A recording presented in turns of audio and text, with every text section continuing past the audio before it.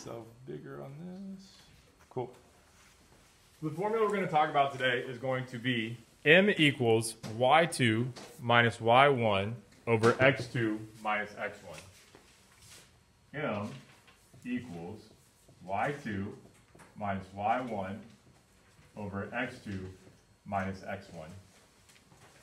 M equals y2 minus y1 over x2 minus x1.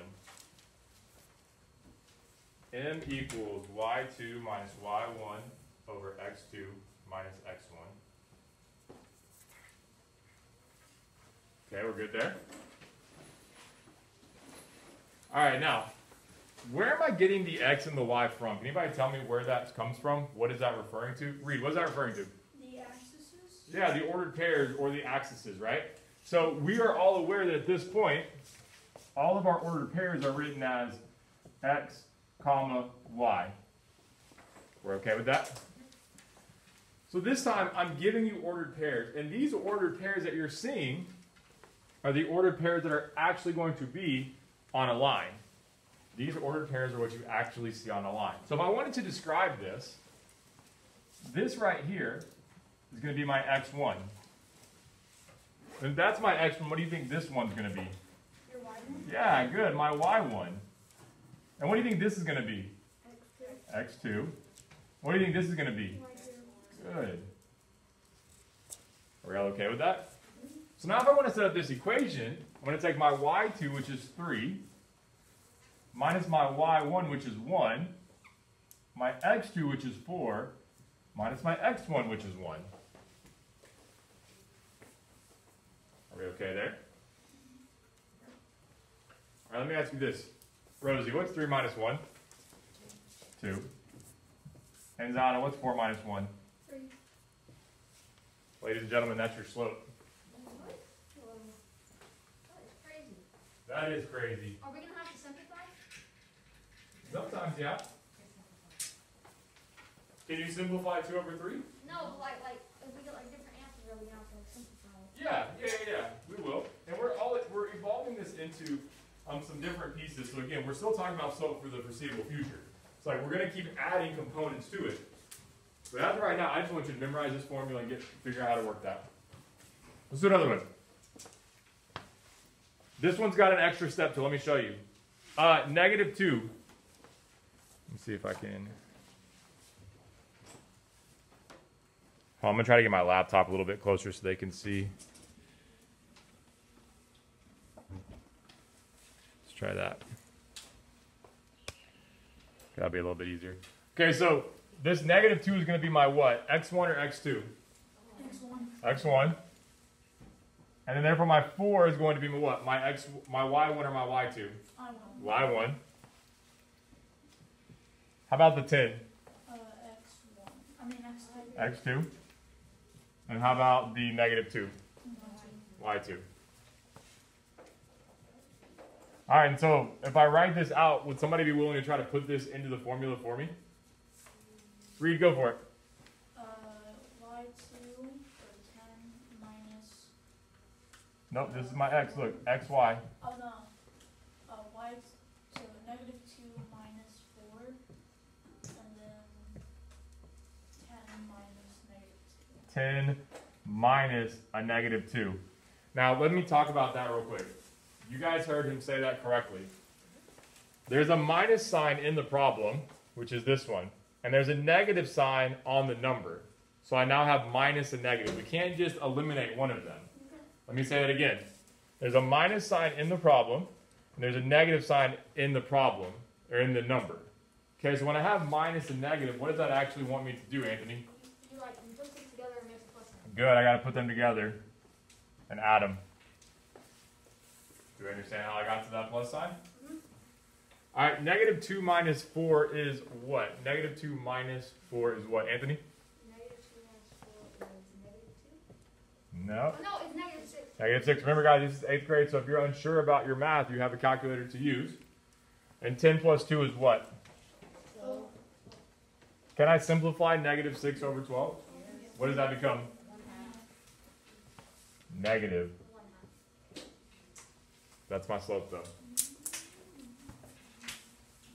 Easy enough?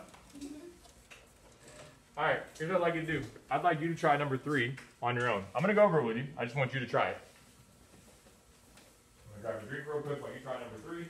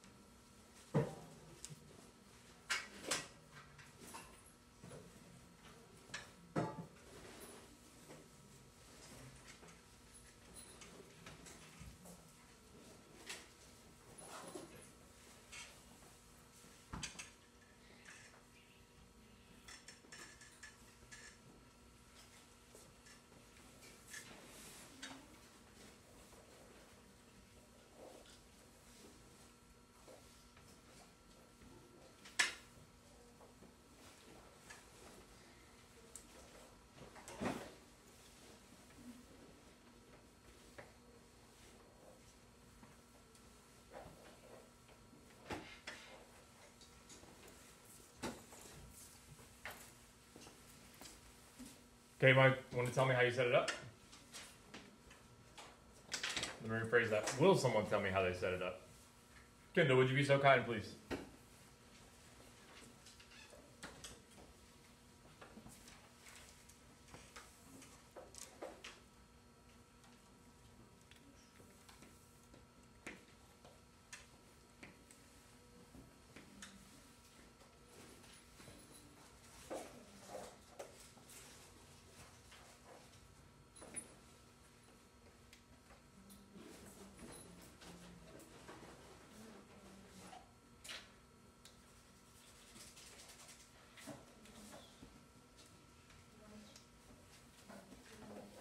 I'm sorry, would you speak? I can't hear you.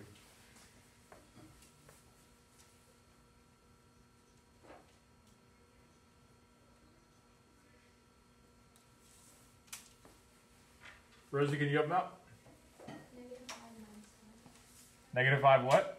Minus 5. Beautiful. Is everybody okay with how she got -5 minus 5? Y2 minus Y1. Okay. Over. Can anybody do the X2 minus X1? Josh, go for it. -4. No, because remember, we're doing 2. This is my second pair over here, minus my first pair. All right, Jackson, help him out. -8 minus a -4. And what happens when I have minus a negative? You mix it plus. It becomes a positive, right? So now -5 minus 5 becomes a -10. -8 plus 4 becomes a -4. And if I simplify, I have a negative divided by a negative. What does that make my answer become? Yeah, good. Negative divided by a negative becomes a positive. And 10 over 4 becomes what? 5 over 2.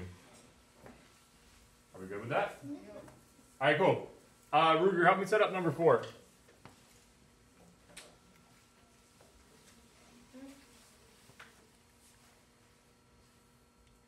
Help me set it up. Uh, 10.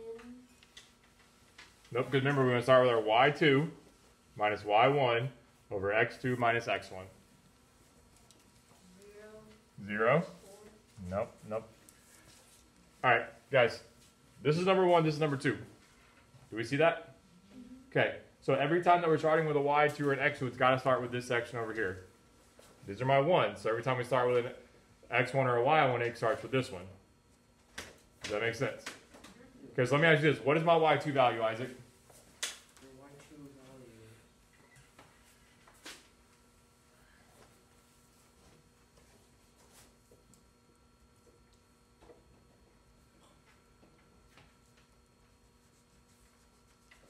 Let me ask you this. Raise your hand if you can tell me what the y2 value is. Okay. Nathan, what's my y2 value? 4. Thank you. What's my y1 value, Mariah? 0. Great. Thank you so much. Isaac, what's my y2, x2, or I'm sorry, my x2 value? -2. Beautiful, thank you, sir. Ruger, what's my x1 value? 2. Beautiful. 4 minus 0 is 4 over negative 12. What does 4 over negative 12 simplify down to?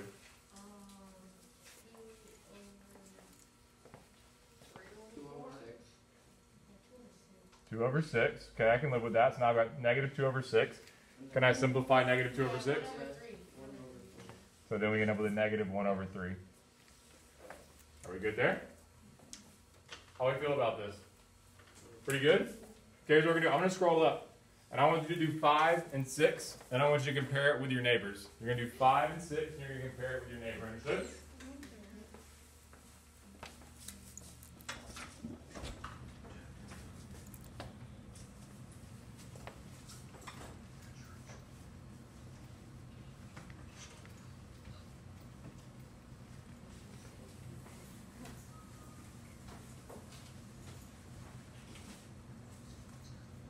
All right, 5 and 6.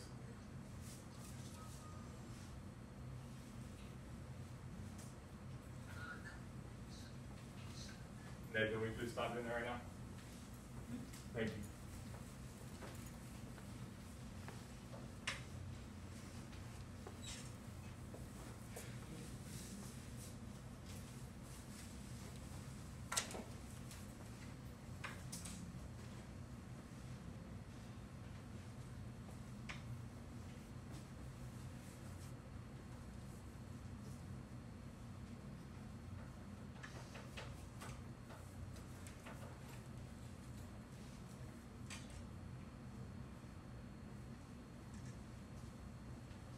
Yeah. Divide both by 2.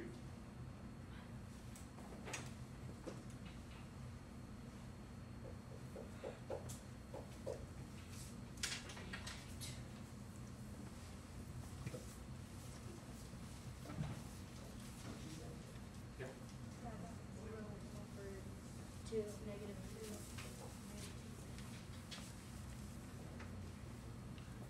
All right, do we have an answer for number 5 yet? Yeah. What did we get, Reed? I got 0 over negative 2. 0 over negative 2, do we agree? Yeah. All right, we'll come back to that one in just a second. Do we have an answer for number 6 yet? Yeah. We do? Yeah. What'd you get, Isaac? I got -3 over 0. Do we agree? Sir. All right, everybody pull up your calculator on your Chromebook real quick. Okay, now, before we go to the calculator, I want to show you something. What did we say slope was in the simplest form yesterday? I said it was something over something. X over y, or y over x, yes. But I gave you 2 words of those, not it? Rise over run. Do we all remember that? Yes. All right, so let me show you something. So what that means is for this first problem, I'm rising up 0 and going over 2. So here I am as a line, going up 0, back 2, up 0, back 2, up 0, back 2. What type of line is that going to create? Think about the slope dude video you just watched. What type of line is that? 0. This is a 0 slope. It's a 0 slope. In your calculator, do 0 divided by -2. 0 divided by -2. What does it give you? 0. 0. Do you understand how this one's 0? Let's go to the next one. This one, I'm going to go down 3, 1, 2, 3, over 0. Down 3, 1, 2, 3, over 0. Down 3, 1, 2, 3, over 0. What type of line have we just created? Undefined. Good. Now, yes, I know I said a bad word. I cussed. Here's what I want you to do. Do -3 divided by 0. In your calculator. In your calculator. It says what? Because it's a cuss word, it can't say it. The calculator is too wholesome. It won't ever say those bad words. So do you see how you can identify which ones are undefined versus which ones are zeros?